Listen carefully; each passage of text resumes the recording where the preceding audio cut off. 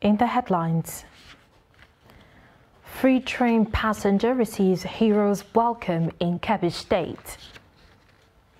8 die in Plateau Road accident. Hundreds attend Maulud celebration in Kaduna. And lastly, on the foreign scene, deadly Russian missile attack hit Ukraine's Zaporizhia city. Hello and welcome to the news updates on Trust Television. I am Martia Umar.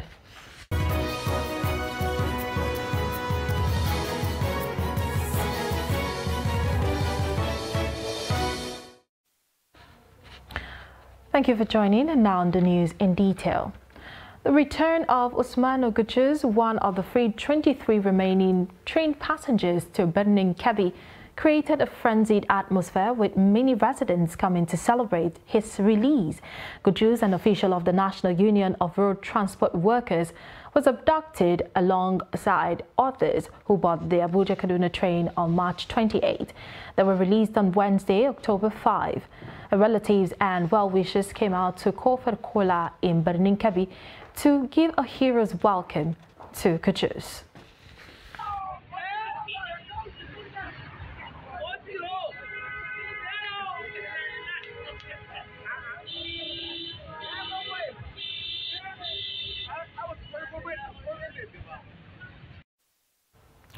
Meanwhile, the federal government says no kobo was paid for the release of 23 kidnapped passengers early abducted in the ill-fated Abuja-Kaduna train attack on March 28, 2022. Addressing a news conference in Abuja, the Minister of Transportation, Wazu Sambo, said the release of passengers have already been reunited with their families after proper medical checkups and examination.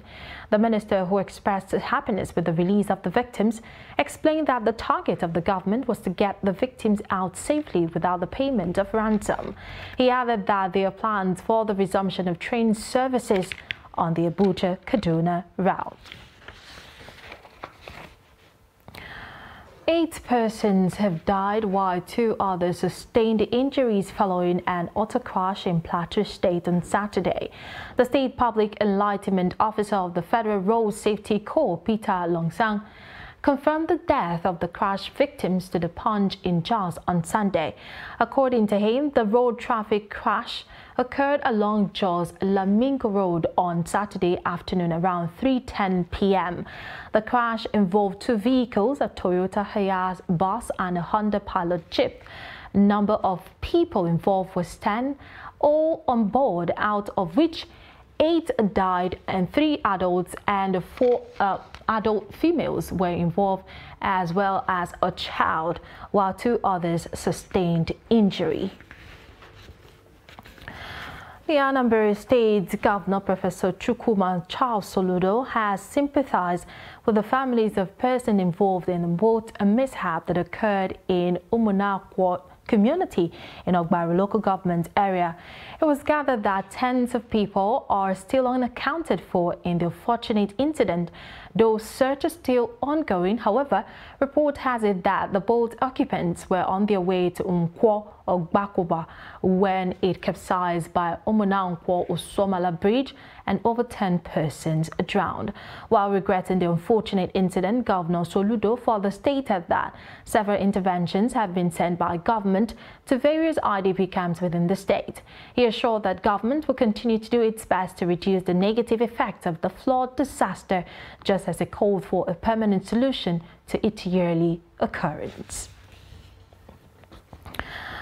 And over 300 Islamic schools joined the celebration of Eid al-Mawlud at Ahmadu Bello Stadium, Kaduna, to commemorate the birth of Prophet Muhammad, peace be upon him. Politicians from within and outside Kaduna, including former governor of Kano State, Rabiu Kwankwaso, also attended the event. Bello Musa reports that some Christian faithful also joined the celebration. The event commenced with prayers seeking Allah's protection against calamities that have overwhelmed the nation. Sheikh Samail Mediwani enjoined Muslims to emulate the exemplary life of Prophet Muhammad, peace be upon him.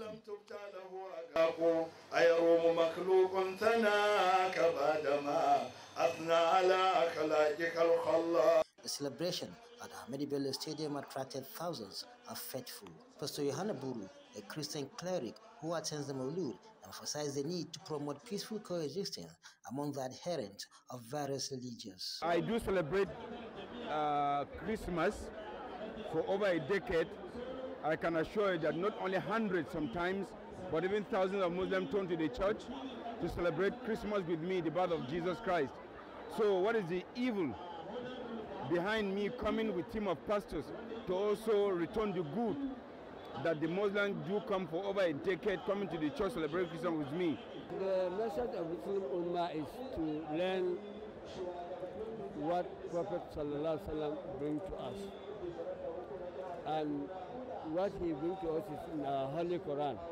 Let everybody learn what Prophet brings to us from Almighty Allah in the Holy Quran. Former Governor of Kano State Rabiu Kwankwaso and other politicians from within and outside Kaduna also graced the annual Maulud. I want to urge all of you to ensure that you are voters card so that on the election day you will come out and vote the right candidates. Is to wish everyone that is here a very good regard and warm regard, and also to congratulate not only people that are here, to congratulate the entire Muslim of the world, because Maulud is an Arabic language, birthday is an English language. This is the birthday of the Prophet Muhammad sallallahu alaihi wasallam, at which every Muslim celebrates, at which every Muslim cannot quantify the happiness how we are feeling today. Since the beginning of month of Rabiul Awal, the third in the Islamic calendar, Muslims engage in organizing Maulud at different places, celebrating the birthday of Prophet Muhammad, peace be upon him. Bella Musa, Trust TV News, Kaduna. Away from the Eid al-Maulud celebrations, police in Katsina have rescued a victim of human trafficking in Daura local government area of the state. The victims are from Ondo, Lagos, Edo and Kaduna states. The victims were on a journey to Libya en route Daura-Kongolam border with Niger Republic. Based on credible intelligence, the police raided the victims' hideout in Daura and rescued them unhurt. Trying to say here is it is an offense. Human trafficking is an offense against the laws of the Federal Republic of Nigeria. Anybody that is traveling to any of foreign countries must follow the due process, apply for a visa, get a traveling passport, and ensure that you are not going to be trafficked to go and be made either to go and commit yourself into the hands of traffickers who at the end of the day they may likely put their lives in a very serious risk. The police said that the victims were conveyed from Kano to Daura by a driver who took to his heels on noticing the presence of police operatives. Police authorities advised citizens to be vigilant about the company their children and wards keep to ensure their moral upbringing is not compromised. The victims say they were deceived by some people who promised them white-collar jobs in Libya and Europe. They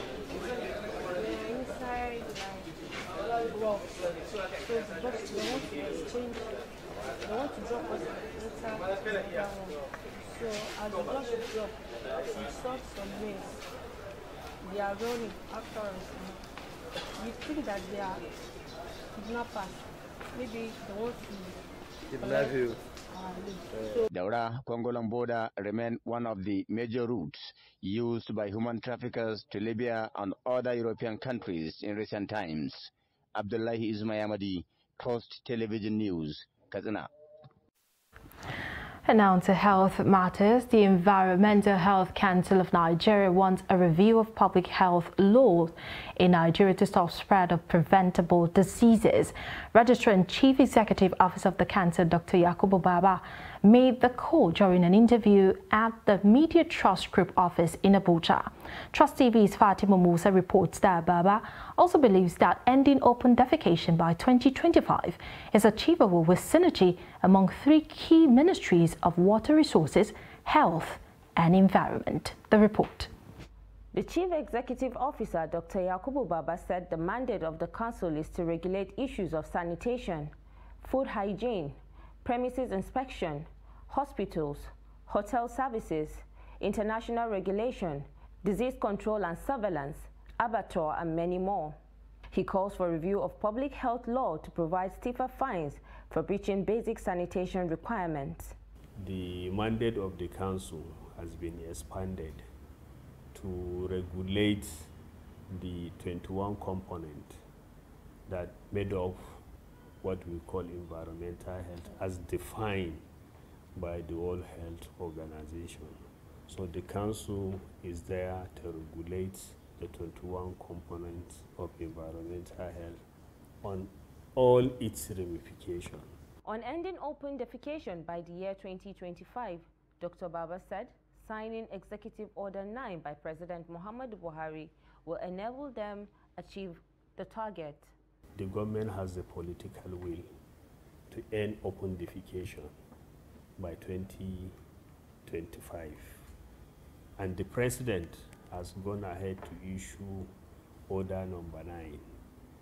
But what is required is the implementation or to bring out the roadmap, how we can be able to achieve the open defecation as targeted by the president.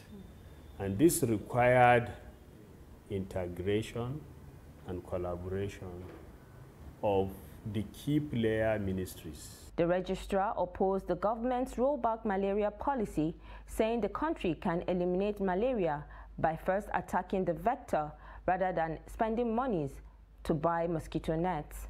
What we need to look into is the Federal Ministry of Environment should be given adequate funds to do what we call integrated pest management. When we say integrated pest management, it means to apply all the strategy, all the methodology of controlling drastically the number of mosquitoes in Nigeria. He said environmental health components have been neglected over time, and there is need to bring back the sanitary inspectors to address the environmental issues like flooding within states and local government areas. Fatima Musa, Trust TV News, Abuja. And now to Benue State, where power supply in some communities has witnessed an improvement in recent times. Residents of these communities who spoke with Trust TV's Jimmy Azande on the development are elated and want the status quo either maintained or improved upon. The report. Most of the residents of Makurdi, the state capital, are civil and public servants, smallholder business owners and farmers. They are happy that the life situation has improved. I can say there's a lot of improvement. Let's see from the voltage rate now. The voltage rate is so high and they don't take the light as often as then. Like this rain season, we have improvement by giving us steady light. An increment on the tariff, which is actually not their fault because they've been stable light, so tariff has to increase. And I'll also get customers to try and make sure they pay their bills. Although they say there may be more to the power supply than meets the eye, they are calling for consolidation and improvement in service delivery. But immediately we enter dry season now, we are not seeing it normal as we're supposed to see it. At times, the transformer will cut us off, but the light will be on. So we just don't have light. Like now I'm talking to you now, we don't have light. Some of the residents appealed to the Jos Electricity Distributing Company to address complaints about exorbitant fees, which they say are not sustainable within the context of the present economic situation. There is a lot of improvement, but the charges are high. So if they can adjust it, we'll be very happy. They should try and do something, because even if they live their life stable like that, and still yet, if we don't have business, if our work is not moving well, and the light is stable, and we cannot raise that money to pay our bills, it's still not helping matters. So the best thing for them to do, at least, let them reduce it. Well, that of payment, we can say it has gone beyond 100% increment, to the best of my knowledge, because per a unit now will pay as from 30, 35 up or thousands. A tour around the metropolitan environment shows that the use of generators has reduced due to improved power supply in the state. You're watching Trust TV News updates. Coming up shortly, we'll take a look at the story of a physically challenged corps member. Details of this story and more after the break. Stay with us.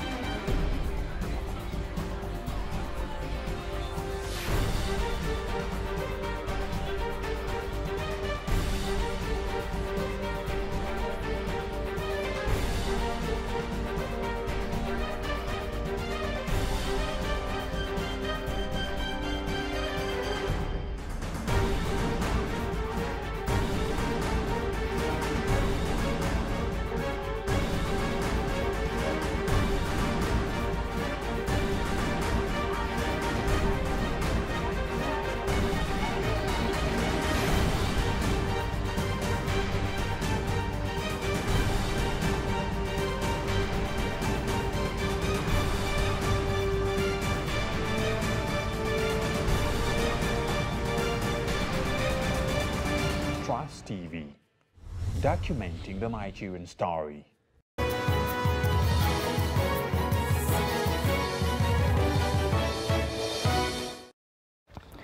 Welcome back. You're still watching the news updates on Trust Television.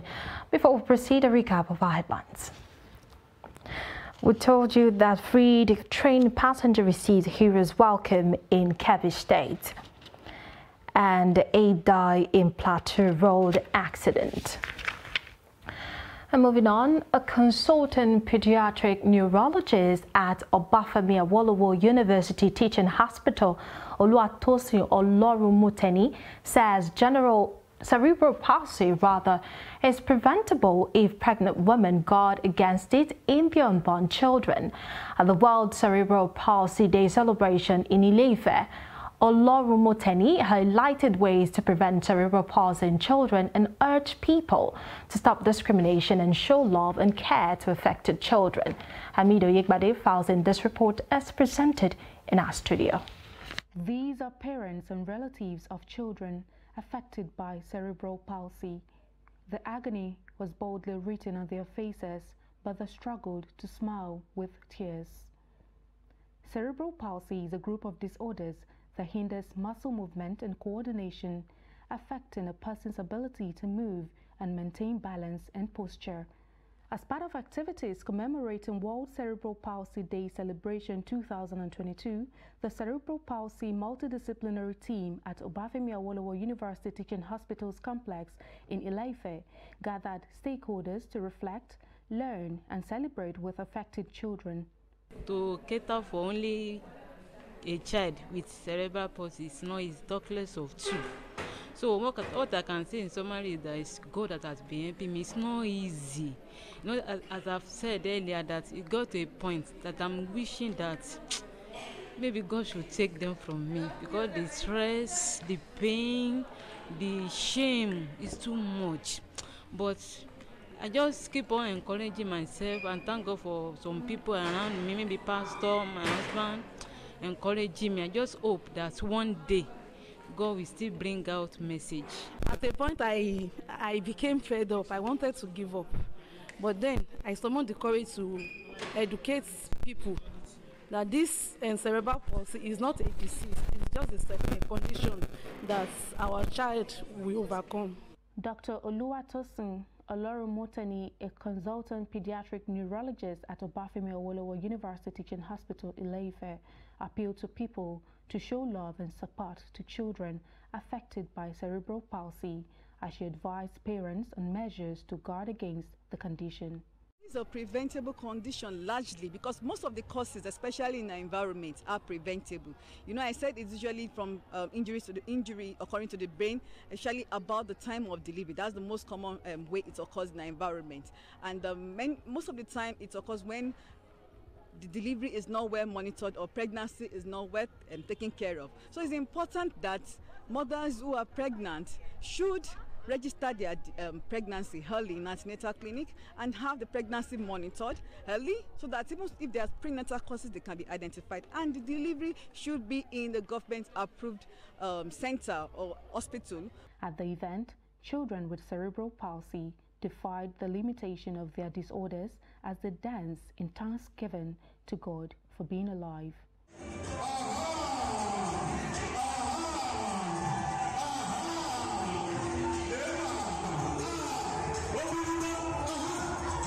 The theme for the 2022 edition is Millions of Reasons. A physically challenged National Youth Service Corps member serving in Benue State, Peter Ware, has distributed 50 wheelchairs to those who need them in Makurdi. The report. The Corps member described the gesture as a modest contribution to those who share similar conditions with him but do not have the means to get one. The donation is a Community Development Service (CDS) project for the Corps member who served with the Independent National Electoral Commission in Makurdi.